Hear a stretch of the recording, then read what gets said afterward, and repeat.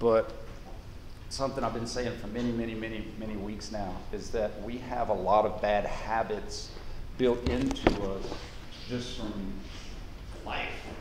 You know, as kids, flex your muscles, you know, like those muscles don't flex, they contract, joints flex. It's not to say those people are bad, they just don't know, right? So we get these verbiages. Here's a good example of one. What joint is the movement in this shrug exercise? Where is that motion happening? Okay, and that's what we've been told our whole lives, but that's not happening in the shoulders. If that's happening in the shoulder would have to dislocate out of its socket, go up and down, and then snap back in. That's a scapular exercise. Right? The shoulder goes along for the ride because it's articulating with the scapula, but you know what else is going along for the ride? The elbows. Why don't we call them elbow shrugs? The wrists going up and down too. Why don't we call them wrist shrugs? Next time you're doing this exercise with a friend, say, hey, can I get a set of these finger shrugs? I mean, they're going up and down too. Okay? So it's an example of these illusions and this kind of brainwashing that we've been calling this shoulder for a long time. The shoulder can do what the hip does. Flex, extend, ab, add, internal, external, horizontal, ab, add. Nowhere in those options was shrug or elevation, as we're going to call it, and depression. So just another example of how these things can get misconstrued. Guys, the rule is now, I'm going to let one group in about 3-4 minutes, and then after that, if you're late, watch the video online, okay? I cannot be distracted with people coming in late.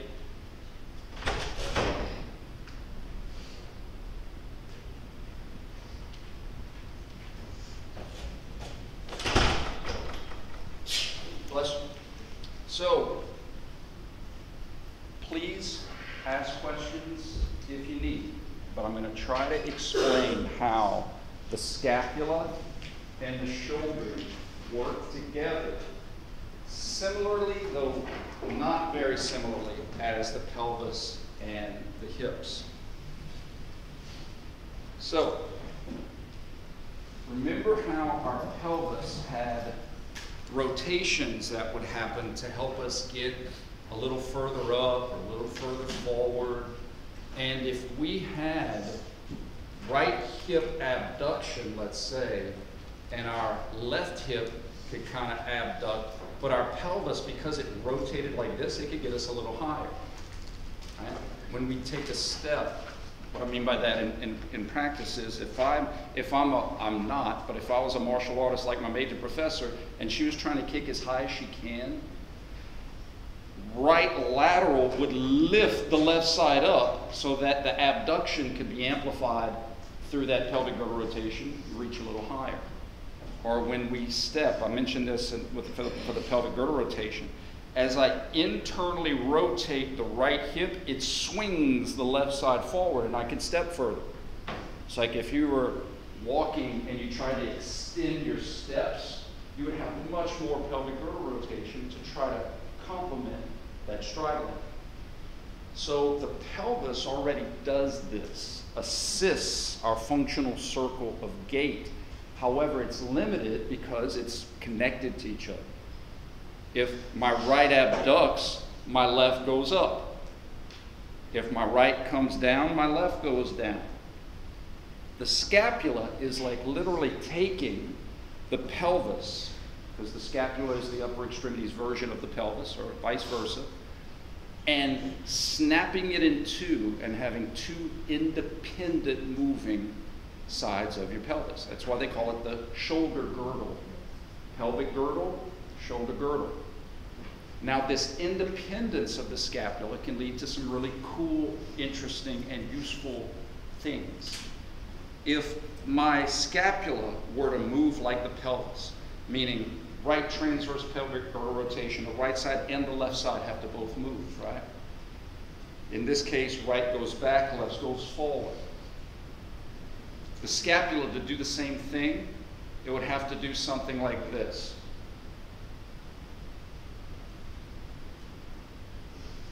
right goes back, left goes forward. Let me see if I can do it at the same time. Should get like a cookie or something, trying to do this movement. But they don't have to do that. My right can independently go forward and back. My left can independently go up and down. So they are not bound by the sacroiliac joint connecting one side to the other. They can independently do similar things as the pelvis. But just because my right does something doesn't mean my left has to. However, the function is still similar.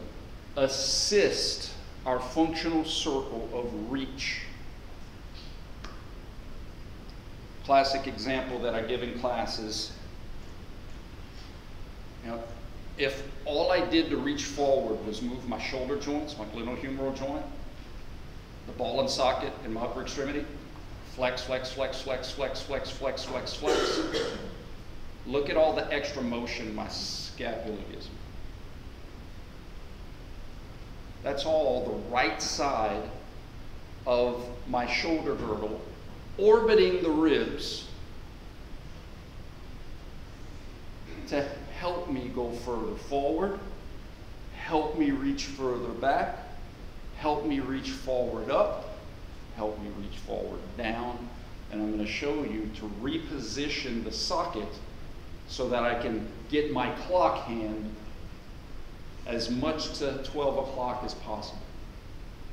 So in other words, when you reach overhand like this, that's not all shoulder joint. You'd run out of real estate. Your clock literally has to rotate, not just the clock hand, the clock, to get your hand, the clock hand, to 12. I'm going to show you how that works. I'm setting up where we're going to. Okay? So, the first thing before we get into motions is to separate, to differentiate shoulder joint, glenohumeral joint from scapula. Okay? So what composes the shoulder girdle? The shoulder girdle is a little different than the pelvic girdle because of the mobility, the trade-off of mobility and stability. Lots of stability in the hip and pelvis, which makes sense. We need stability. We need a ground rock to build our skyscraper on top of. And as I mentioned before, if you dislocate your shoulder, it's a bad day. But congratulations, you still get to run away from danger. If you dislocate your hip, you better hope that you have a good support system. Nowadays, we live in good times, relatively speaking, compared to ancient history is what I'm getting at. It's not that life is full of daisies and roses, but our ancestors, if you dislocated a hip, you were a liability. It was difficult if you had that. So we protect it with things like a big socket, extra ligaments, these big strong muscles. For our upper extremity, we needed to hunt. We needed to kill from a distance. Our prey, throwing spears, throwing laterals to be able to sling things, rocks. We needed to be able to move. And the cost of movement is instability. That is the cost of movement. How many of you played a sport that involved any kind of throwing at all? Javelin, baseball, football. Right?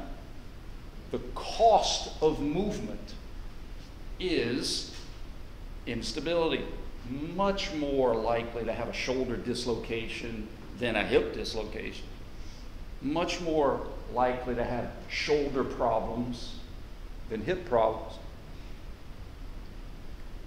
So one of the ways we get this extra mobility is we lessen the socket, still a socket. The shoulder joint is still a ball and socket. It's not as much of a socket, but it's like a golf tee. That's still a socket. And the golf ball, same.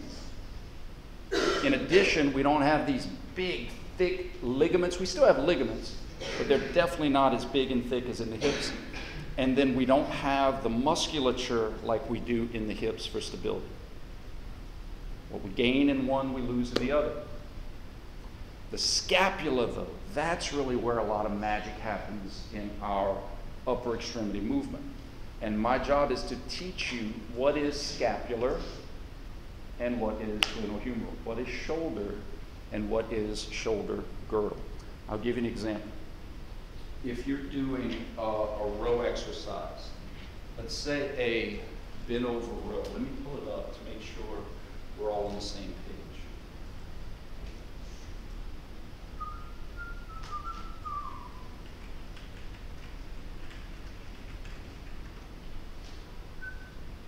Oh, and also, guys, Campbell's not saying like you need to correct every person that ever says shoulder shrugs. It's just that you see how that word gets in our brains, and it's logical to think, well, that must be shoulder movement. It's a shoulder shrug. Just giving you an example. All right. So check this out. If somebody were to, let me see if I can tilt this, make sure you get utilizing the chair. What I'm trying to teach you guys, or for you to see, is that globally, the purpose of this exercise is to bring the dumbbell up. Globally, dumbbell goes up, dumbbell comes down, right? However, what brings it up? What brings it up? This part of bringing it up was all my shoulder girdle. That was all scapular. That had nothing to do with my shoulder joint at all. My arm stayed straight. This part is all scapula. This part is shoulder extension. Shoulder flexion, and I'm going to show you what it is, scapular protraction. We're going to go into the movements in a little bit, but I want to show you the difference between scapular, shoulder, shoulder, scapula. It's a big assist. And so if why is this important? If you're a personal trainer, therapist, athletic trainer, coach, sometimes you need other muscles at other joints to help build momentum. Like if you're trying to crank a lawnmower that's being stubborn, you kind of want to make sure you get that trunk going, that scapula going, and that shoulder going, okay? I'm not saying you should never do this. However, if you wanted to target something, if you're really just trying to work a certain muscle that's influencing the shoulder only, why would you want to create momentum and then transfer that momentum into the shoulder muscles?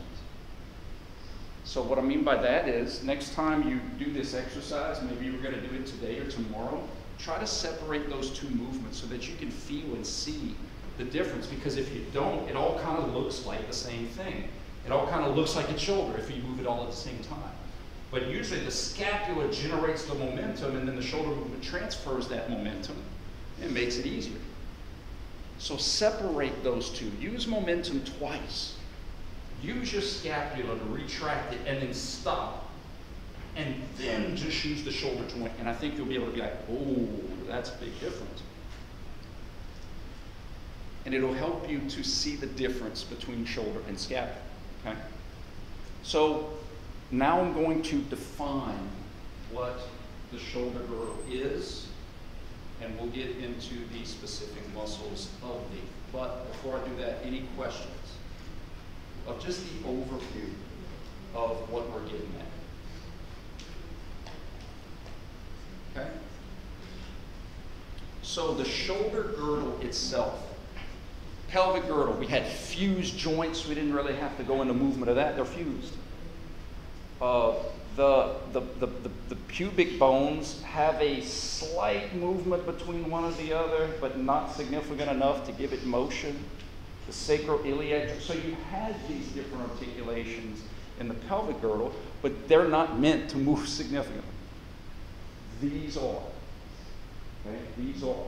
So there are similarities, but there are also differences. There are 4 major joints. All of this should be in your note packet under scapula.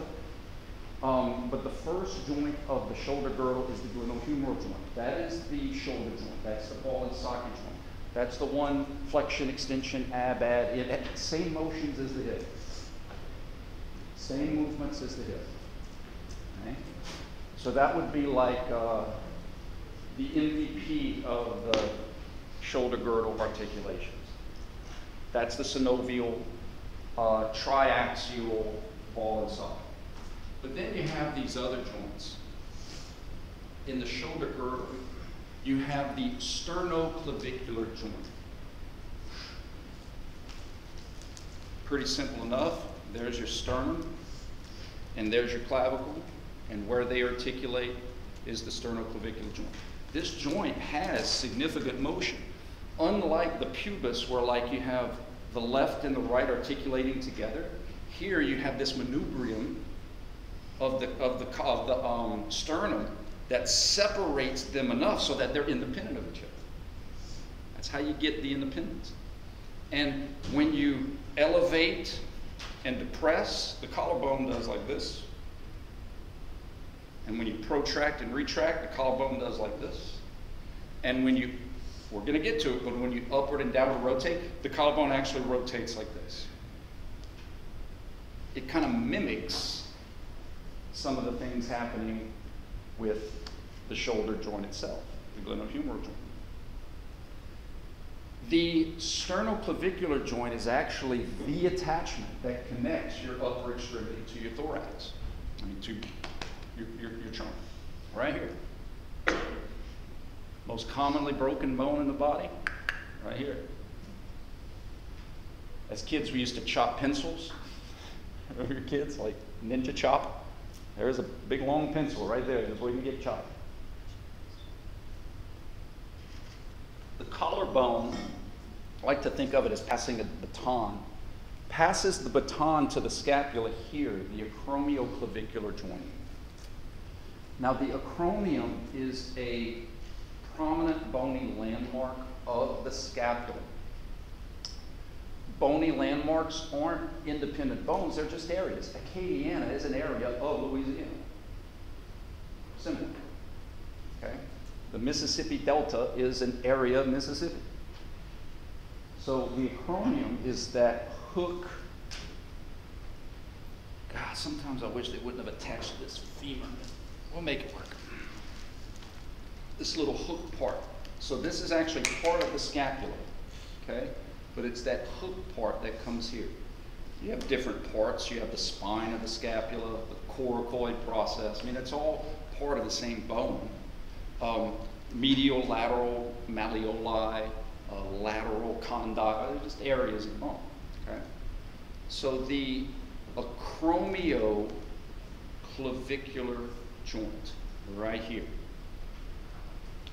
What this joint does is it's kind of like a pivot joint where you're not going to have this because that would be dislocation. You don't want to have this because that would be dislocation. But what you will have is a lot of spin. You'll have a lot of rotation there. As the scapula wants to do this, you have to accommodate that upward rotation by spinning the scapula, spinning the collarbone. So there's going to be rotation. Has anybody ever had a sprain AC joint? Where you get hit directly, they may even call it a shoulder sprain, but it's your AC joint. And that's why it hurts so much, because when you lift your arms up, those two bones are rotating about each other. It causes pain. So that's 3, glenohumeral, sternoclavicular, acromioclavicular, and then the last one is not a true joint. We call it an articulation. And I know what you're saying. Aren't joints articulation? Yes. Yes. But they also have other factors. You guys may not be old enough. Maybe you are. I don't mean to assume your age. It's just I'm getting older, and it's harder to remember. Y'all remember when Pluto was declassified as a planet? That was a big deal, man. And my whole childhood was ruined. But they had criteria. They were like, well, its orbit isn't independent. In other words, it crosses into Neptune's orbit. In other words, it doesn't have enough stuff, and it's part of a a larger belt of other big rocky objects, and it just didn't meet the criteria. So it's very similar. The last joint / articulation is the scapula-thoracic articulation. Literally, how the scapula floats and moves about our wrist. Now, why isn't it a joint? Because joints, to get the J word, that's where you have a synovial sac, like a water balloon, and you have synovial fluid, and you have a bone moving about another, where you have all these criteria. The scapula literally floats. I like to think of it as like the scapula is like a satellite, and the heart is like planet Earth, and it's like floating around and orbiting around. Now, it all connects to joints, but how the scapula floats is very unique. It's held together up against the thorax with negative pressure. In physiology, y'all may have heard like how the lungs work, the pneumothorax, and you can, when you puncture a lung, you mess with the pressure gradients and stuff. It's held together with negative pressure, like a suction cup, and muscles. However, we all have that one friend that at the party, they're like, man, check out my, and they do like that little trick, and they can put your hand up underneath it, right? That's to show you that it's not connected like a traditional synovial joint. You know what I'm talking about? The people that can take their hands and wedge it up. Okay. So it's similar. You have bone moving about other bones, but it's different enough where it doesn't get the same classification as a knee joint, an ankle joint, shoulder joint, okay? Phase 1 of this game is to try to show you how functionally these two joints, the shoulder, the glenohumeral, and the scapula-thoracic, are 1A and 1B in our functional circle. How high can we reach? How low can we reach? How much? How forward, back? Tremendously important. And the secret, in my opinion, to look at is how the scapula, moving about the thorax, literally repositions the entire shoulder joint. Think about it. The socket is part of the scapula. So if I can bring the whole socket forward, it's going to bring the whole joint forward. However, just because the whole joint goes forward doesn't mean I had shoulder motion. That would be like saying my elbow goes forward and back, but I didn't have flexion and extension.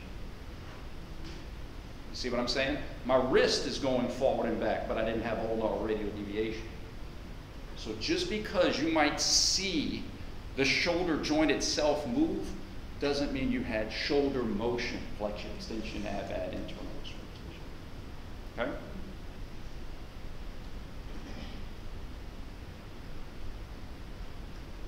Start here.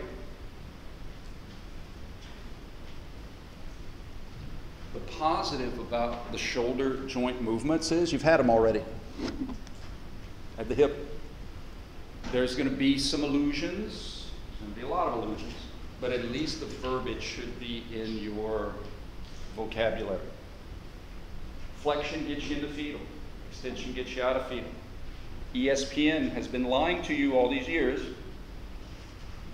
As I've said before, I think what they mean to say when they say full extension for a diving catch is the elbow is fully extended, but the shoulder's flexed. But the elbow was probably extended before the play even started. So it's not like the elbow, it's not like they were here and then they fully extended. I mean, so the extension thing gets in our minds like the shoulder stroke thing gets in our minds. Shoulder flexion. Think about this. To me, the easiest way to see these, if you got the hip down, follow the hip. Ab, ad. Internal, external. Follows the same rules. Flexion, extension. So if you get confused, just follow the same movements of the hip. The internal and external will mess with you. but I'm going to explain why. Okay? If I were going to be an anatomical, I'm going to try to do a similar movement. So I'm going to flex my wrist to represent a foot. Kind of see what I'm trying to do here? Internal, external. Okay. The problem where students will get confused is when you're spinning something. I'm going to pretend that I'm like in Star Wars or something, and I'm spinning my little staff. This whole pipe has the same spin, yes or no? Yes? But with rotation comes a coupling where linearly the top part is going to your left, but the bottom part is going to your right, but they have the same spin. Okay? That messes with you.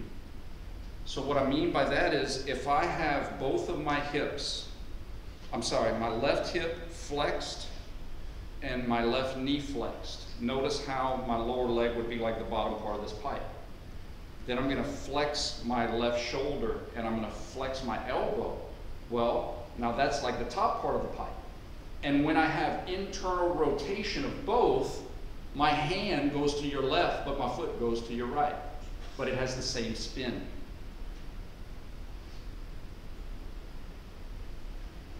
I did not think I was going to be able to do that without falling over. Okay. But if I could do a cartwheel, I could do anything. This is why, guys, you want to say this is external rotation, because you see foot go out. The knee flexes posteriorly, but the elbow flexes anteriorly. And shoulder motion isn't about the position of anything other than the position change of the shoulder. Does that make sense? Okay. It's all about the spin of the joint we're analyzing.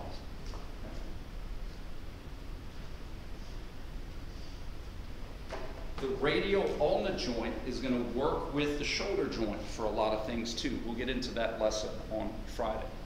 So let's go over our basic motions of our shoulder joint. Glenohumeral, ball and socket. Okay? And I'm going to try to minimize my scapular contribution. Okay? Add flexion,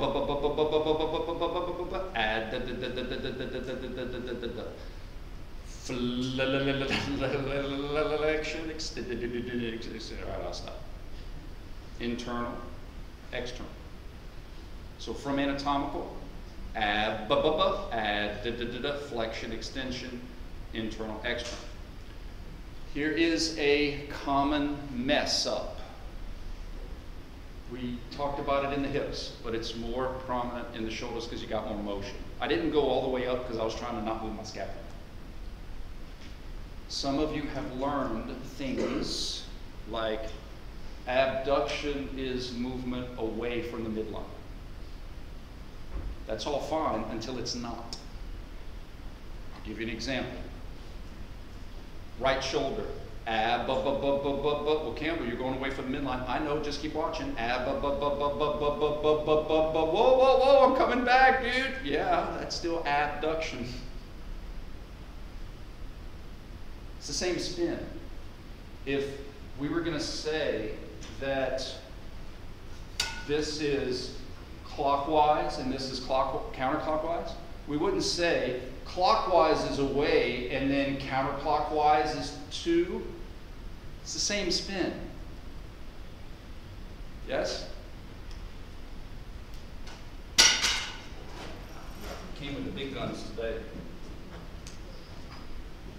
We wouldn't say this is ab and then that's ad. Ab away, add to. No, that's the same spin. That's clockwise the whole time.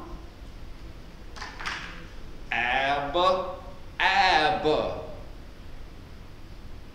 Just more of it. Or think about how silly this would be. Show me bilateral shoulder adduction, no problem. Isn't that ridiculous? Just my opinion, but it's not your fault if you were taught ab is away from midline. So that's why I'm trying to recondition your brain to see the movements for what they are.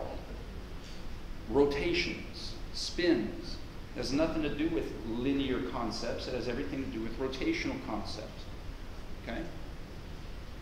Add, all the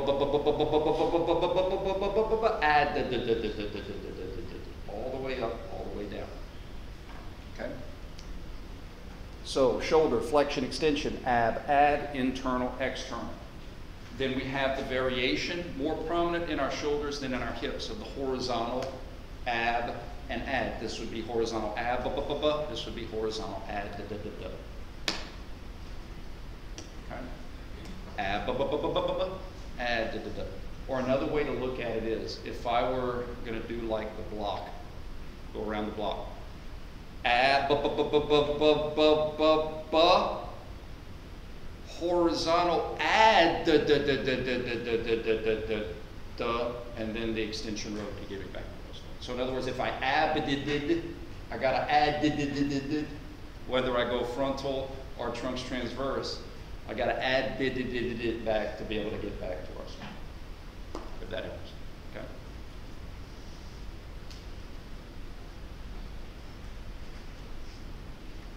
Scapular motion.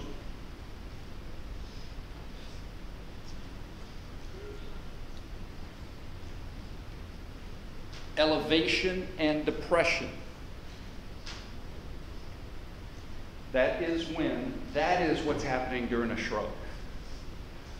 Scapular elevation and depression. That's your whole shoulder girdle and everything that's attached to it, going along for the ride, up and down. Okay? Now, not legally, but I feel like it's a state. Legally, I have to tell you, it's not literally just going straight up and down. I mean, it has to angulate here. The reason your hands can kind of go straight up and down is because as your scapula is doing this, your shoulder is compensating by doing that. So in other words, as you elevate, your shoulder is actually adducting, because if your shoulder would stay in anatomical and you elevated, your arms would actually go out here. So that's the illusion of like my hands go up and down or the dumbbells are going up and down. It's because you have canceled motion. We did this the other day throwing a jab. You got to cancel out the elbow and the shoulder to make your hand go straight. Same thing, just apply the difference.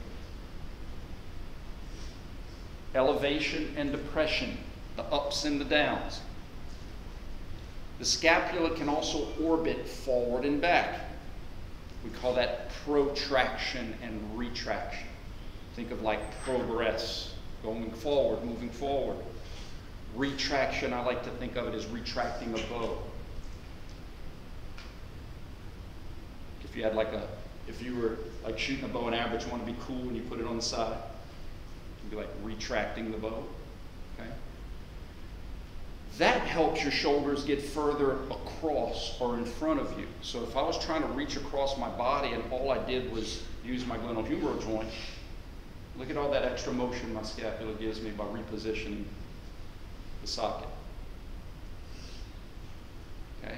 Or going back, trying to reach back, your scapula can reposition itself to retract so that you can reach further back. You know, they say in sport, you know, sport's a game of inches, you know, so close to catching it or blocking it or whatever. For our ancestors, like, life was a game of inches. So I mean, every little bit reaching fruit, you know, hunting, gathering, grabbing, working, being able to put our hands in as many points as possible, all matters. Okay? The trickiest one that I'm going to introduce you to today, and we will develop this concept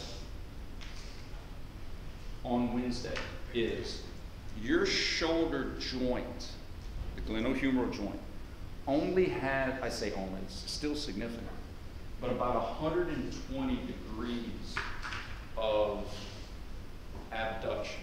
So watch, let me show you what I mean by that.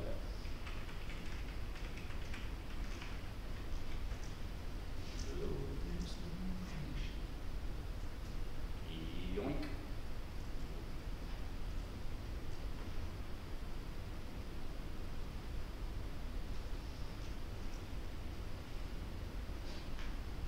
They're combining the scapula right there.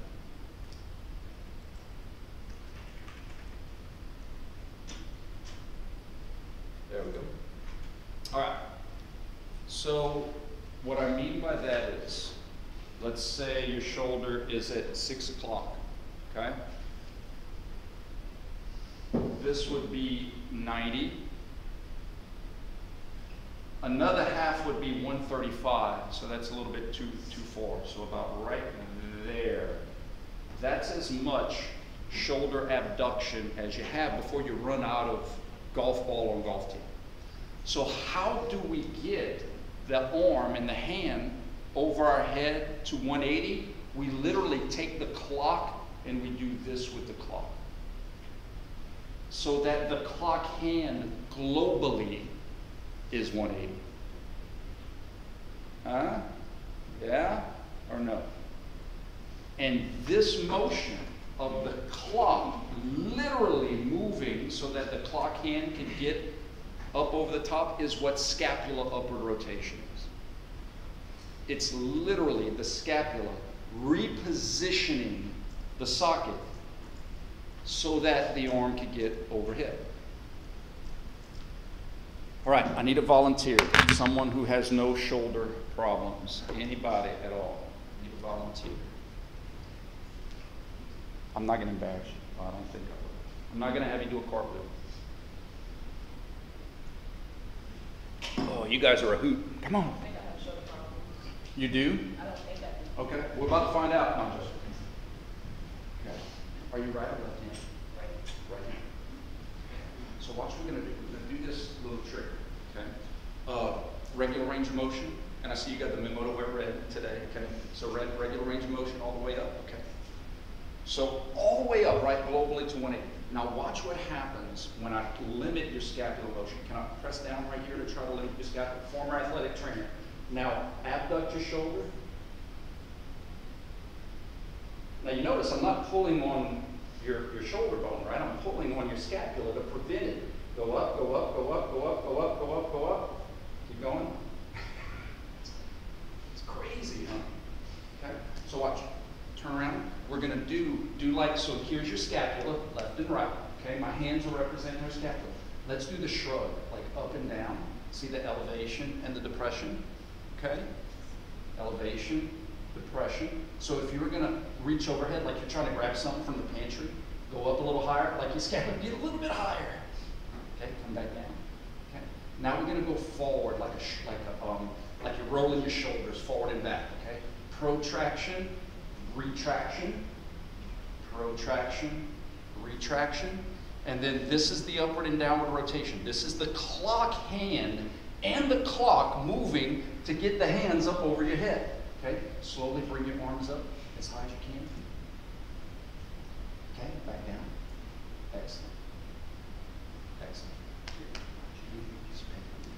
It's not like you need it, but just in case. You see what's happening there? Wasn't that cool? Like to be able to be like, whoa, what the heck is happening? I can't move my shoulder anymore. It's because we limited your scapula being able to reposition. There are people that understand and know these things that will try to use it against your knowledge. I will give you an example. I was at a conference one time, and I was a young doctoral student in biomechanics, and I had a good knowledge of how the body worked and the body moved from my education here. Dr. George, who taught this class for 30 years before I was lucky enough to take his place, he taught me what I'm teaching you now. That's why I'm very passionate about it. This stuff predates, like, before this building was here. And so we're at this conference, and this guy is trying to sell me this, snake oil stuff, right? Whether it was a bracelet or a hologram or some oils or something. Nothing against oils. But being inquisitive, I'm like, so how does it work? And he's like, oh, I forgot. But he basically said, I'll show you. And my friends were here, and I was the subject, and he got in the way of my friends being able to view him and my arm, and he pressed down on my scapula. He was supplying oppressive force on my scapula. And he's like, look how limited your shoulder range of motion is. And then he gives me whatever the little hologram was, and he's like, put that in your back pocket. And then when he did it again, he allowed my scapula to elevate. He's like, look at all that extra motion you just got by using my hologram. And I was like, oh my God, that's amazing. Let's talk. So it's not just about helping people, it's knowing how the body works and moves so that you don't fall victim to some of these anti-knowledge people that are trying to sell you, snake oils. So that can happen as well. But that's what's happening, guys, and it's super hard to differentiate. But I'm just telling you on the test, I just want you to know that all of this isn't just happening here. That's the main thing. That 180 degrees of abduction isn't all shoulder abduction. Okay? That socket, that scapula has to help. And that's how it helps. It literally leans. What do you mean by that, Campbell? Well, I always use the right side. Most people are right-handed. But imagine if this was my shoulder out at 90 degrees. But instead of leaning my scapula, I wanted to lean my trunk. Couldn't I lean to the left and my arm go up higher? So that's what the scapula is doing. The scapula is just leaning. It's when it upwardly rotates, it's just leaning so that the whole arm goes along for the ride. Make sense? So, summary. I'm introducing you to these concepts. I have zero expectation that you'll be able to know all these different we're going to practice that, okay? You know what I need you to do? I need you to study these names, get the names into your head, memorize the names so that when we do some practice, it'll be better absorbed. You'll be able to develop and master these concepts. So, what is shoulder? Flexion, extension, adduction, internal, external rotation, horizontal AB and AD, which is a variation about the trunk's transverse plane. What is scapula? Elevation, depression, protraction, retraction, upward and downward rotation. Cool? All right, guys, you have a good day.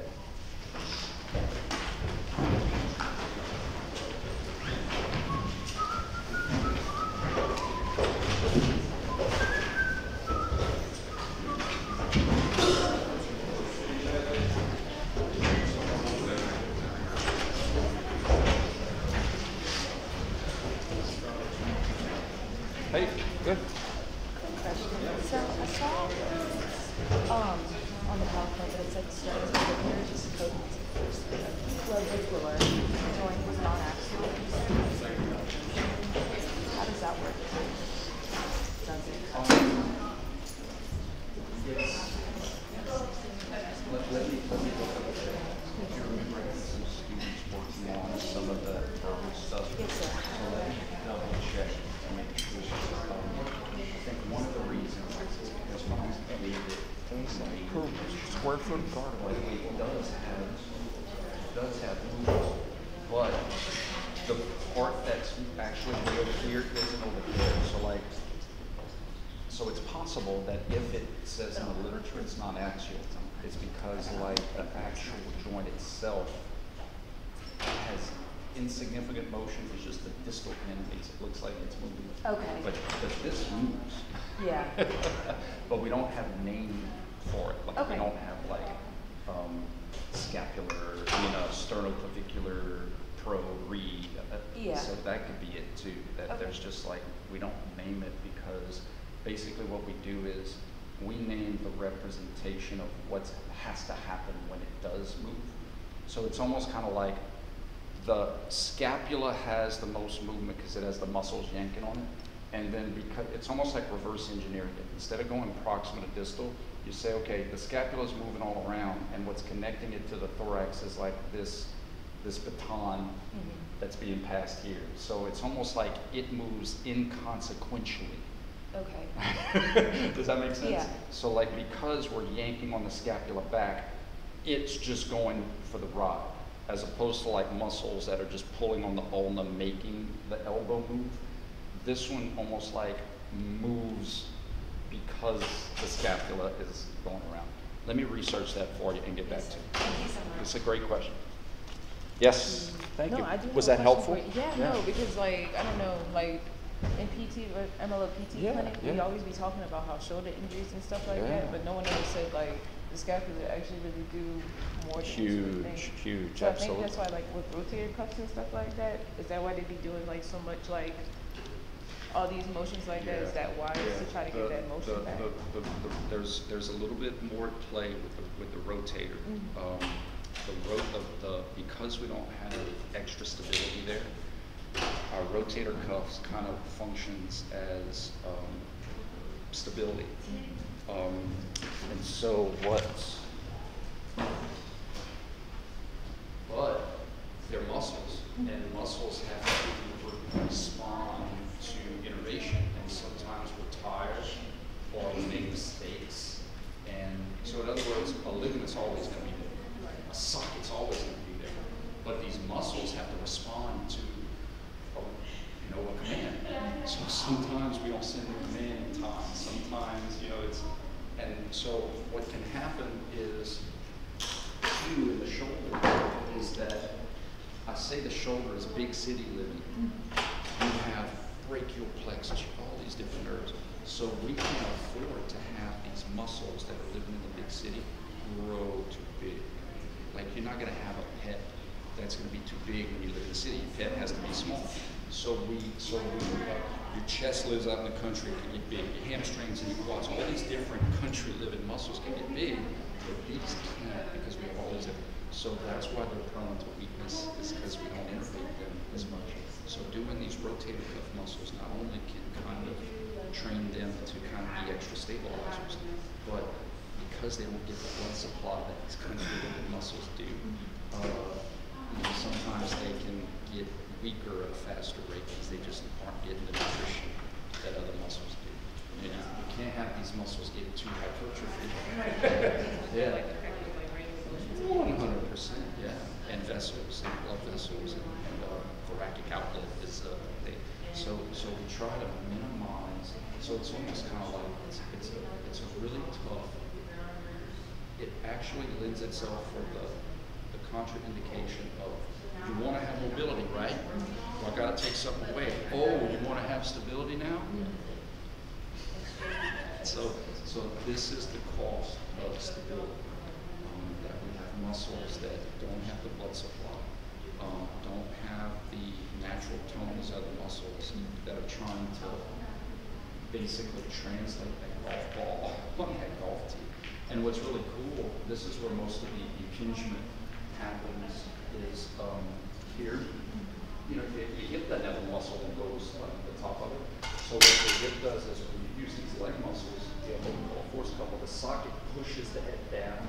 And so while the socket is pushing the head down, you have the other muscles that can pull up, right? Force couple.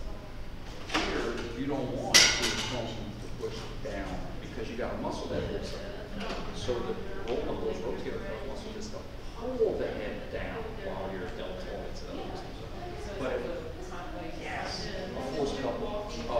If we're trying to spin the merry-go-round, it works best if you go push that one this way, and I push this one in the opposite linear direction, but you get the same spin.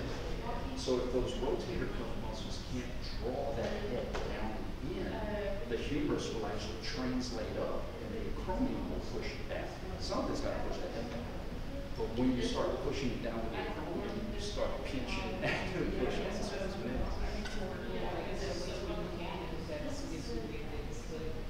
Oh, 100%. 100%. That's what impingement is. Yeah, that's what shoulder impingement is. And the analogy that all these is pretty cool. Like if you take a piece of paper and you pinch it and you just kind of work it, not a big deal, but after a while it's going to tear. And so it's not on the first pinch, the second pinch, but if you're